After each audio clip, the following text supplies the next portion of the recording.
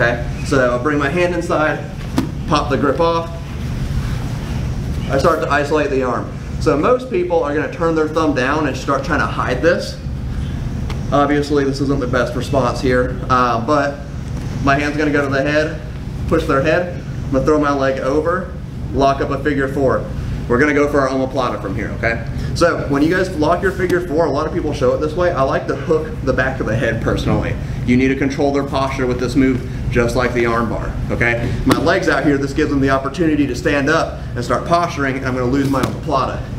If I can stop my foot on the back of his head, he's not gonna be able to posture up, okay?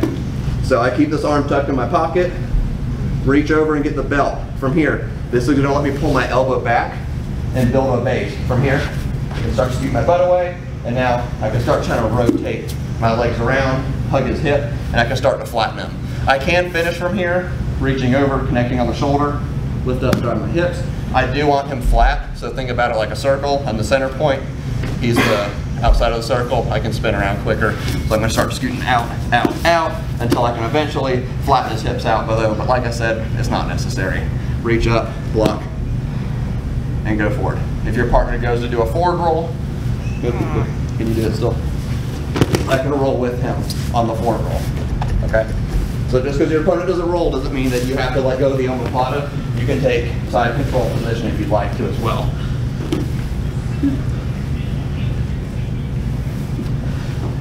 Arms out, underhook, hip out, block up high. And guys, look, you don't have to stop here.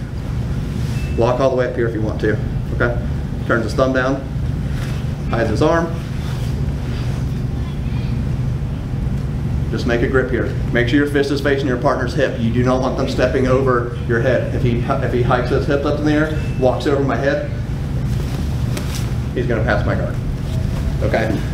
Make a fist, drive it into his hip. So if he tries to step over you, I can stiff arm him, work up, okay?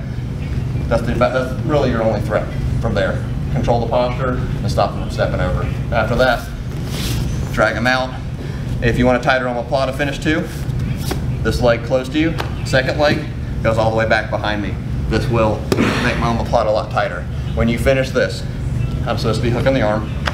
You're gonna pick yourself up on your toes and you're gonna drive your hips forward, okay?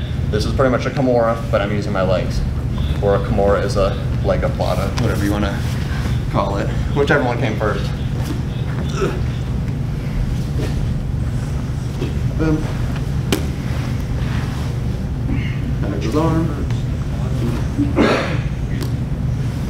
You guys can even rest with both feet on the back of the head if you'd like to. Lots of different options from here. You can hook his arm.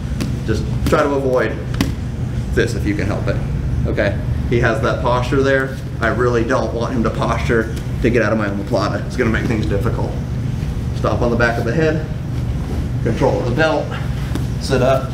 You can start scooting and pulling his shoulder out a little more. From here, make sure you reach over and hug his hips too, because he's still gonna try and roll here. If you can put all your weight onto his hips here, it will make things much more difficult for him at that point. Okay? Everybody got it? Omoplata?